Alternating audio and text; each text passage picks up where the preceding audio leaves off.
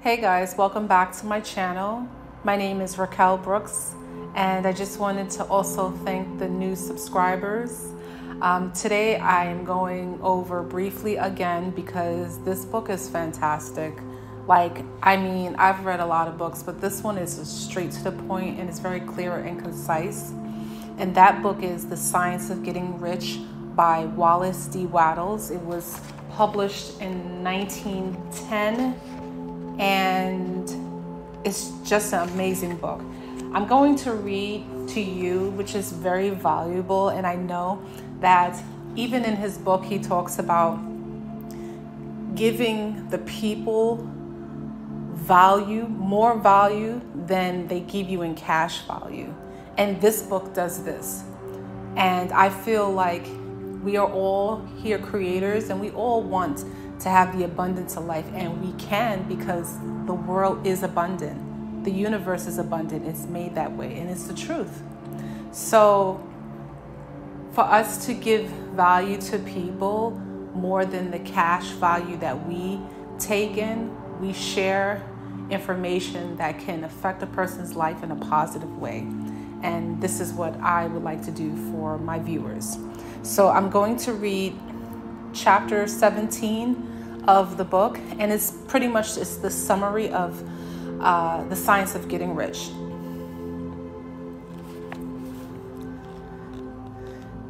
There is a thinking stuff from which all things are made, and which in its original state permeates, penetrates, and fills the interspaces of the universe. A thought in substance produces the thing that is imagined by the thought. A person can form things in his thought, and by impressing his thought upon formless substance can cause the thing he thinks about to be created. In order to do this, a person must pass from the competitive to the creative mind. Otherwise, he cannot be in harmony with the formless intelligence, which is always creative and never competitive in spirit. A person can come into full harmony with the formless substance by entertaining a lively and sincere sense of gratitude for the blessings it bestows upon him. Gratitude unifies a person's mind with the thinking mind, so that an individual's thoughts are received by the formless substance. A person can remain on the creative plane only by uniting himself with formless intelligence through a deep and continuous feeling of gratitude.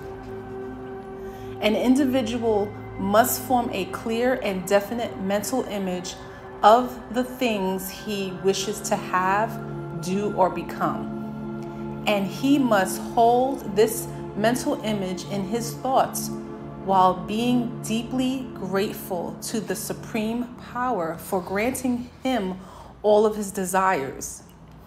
The person who wishes to get rich must spend his leisure hours in contemplating his visions and in earnest thanksgiving that this reality is being given to him.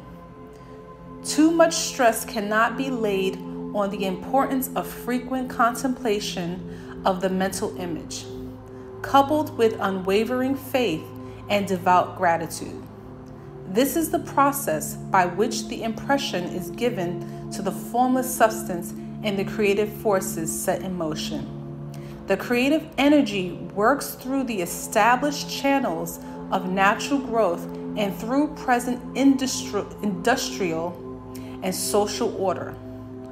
All that is included in this mental image will surely be brought to the person who follows my instructions and whose faith not waver. What he wants will come to him through the ways of established trade and commerce.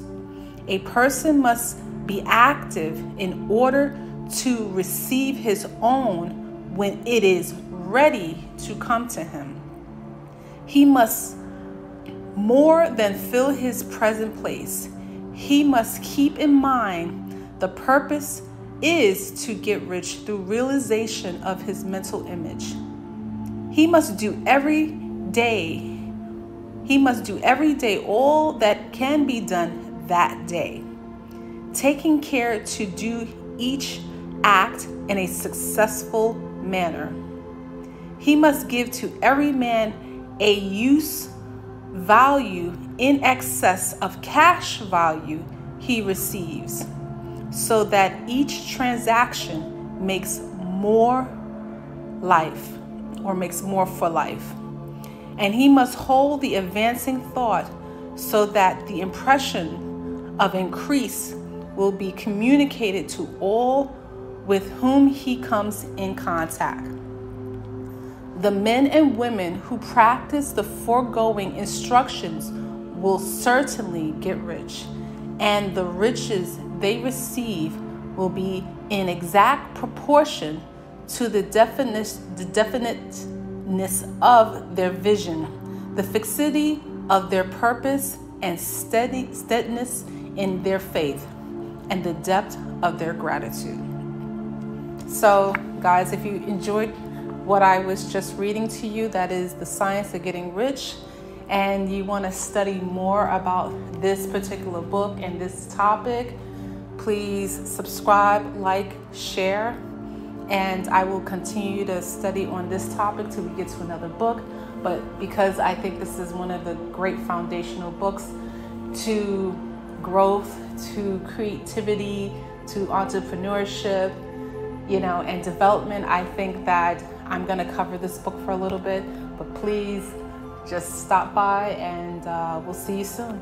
Thank you so much. Peace.